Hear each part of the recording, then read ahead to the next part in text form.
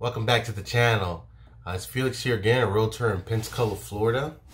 And today we're going to be talking about how to really get your business started in real estate. So my first video, that was my title, but it didn't really explain how to, if you wanted to, get started in real estate. So without further ado, here we go.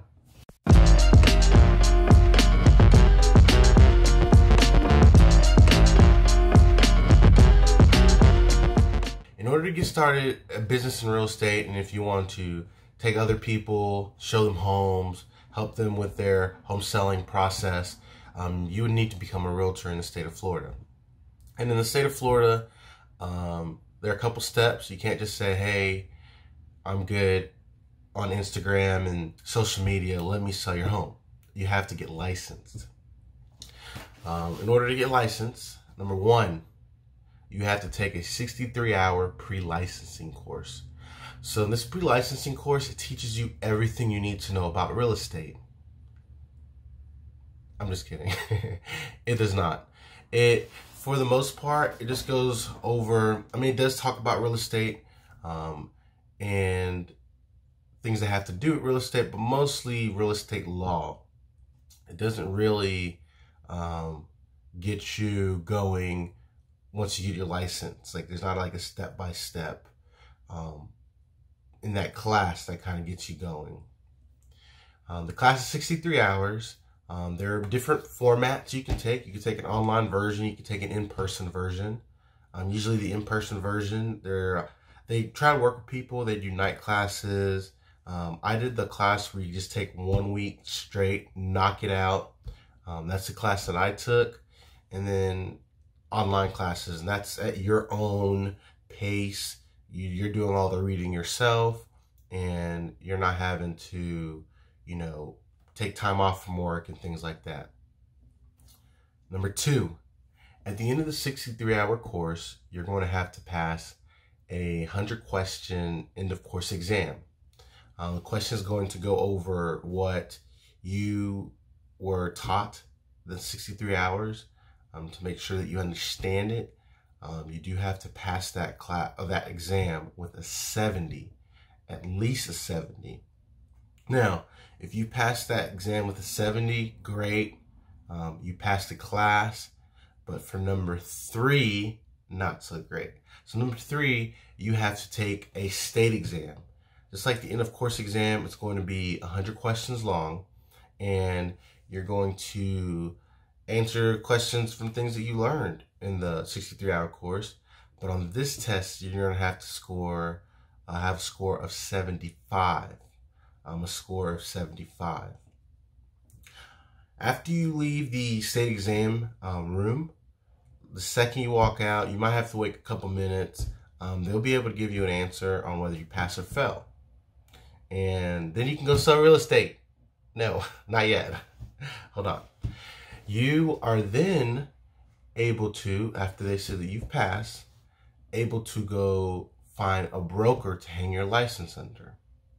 Now, for a lot of people, this is going to be tough. You gotta find a broker or a brand that you see fits you the most.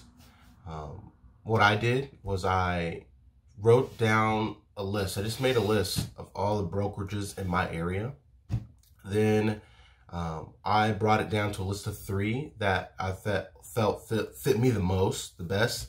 And then I went and interviewed those brokers. That's right, you interview them. Because at the end of the day, you are going to be adding to their team. You need to know kind of what they offer, things like that. Because you're not an hourly employee where they're going to be paying you. Essentially, you're going to be making their paycheck by you selling homes, and they're getting to get a cut of that.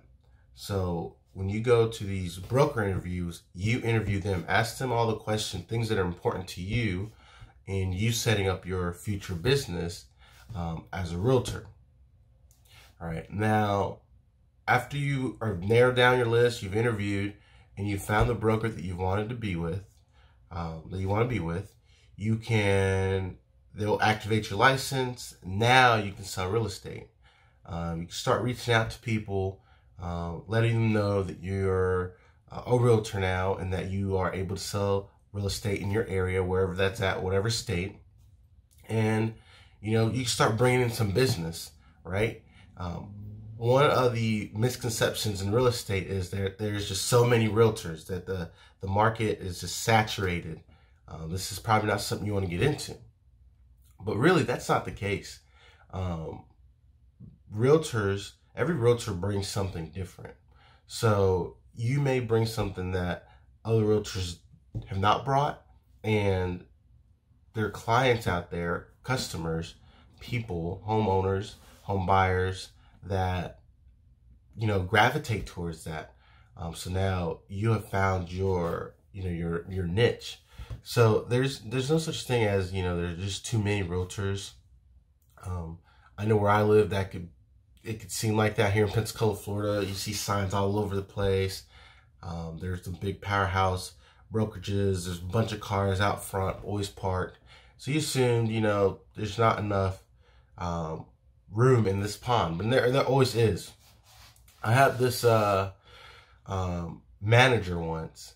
Well, I guess he was a general manager. He was the manager's manager, and he had said this. We used to have morning meetings every morning, and he said this, you know, when we came to meetings, he would try to spit some motivational fire, you know, motivation. It was motivational. And one day he said, you know, guys, you know, why do you think the customer you had, you know, the other day at your desk didn't buy from you?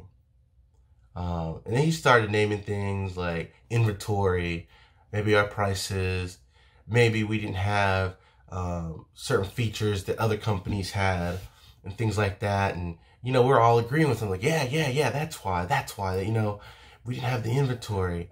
And he was like, wrong. You're all wrong. They didn't buy from you because of you, right? He said, at the end of the day, you break it down, everyone up and down the street, because lots of dealers, they're just selling metal, right? If you break a car down to the basics, it's metal.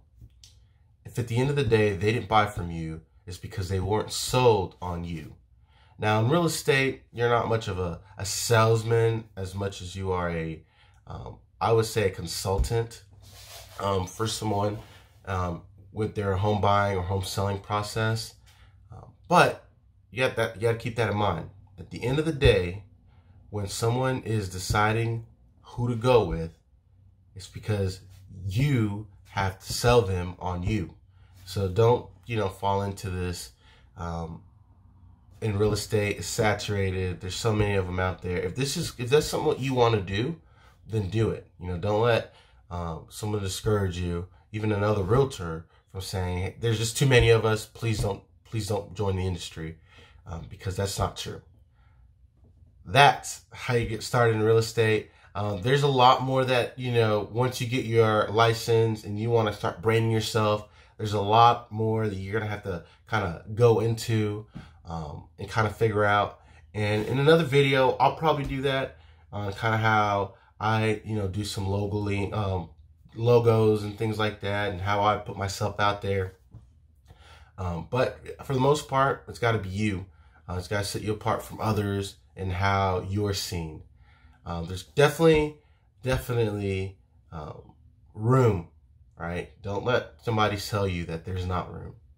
Once again, I need everyone like, subscribe, press that subscription button.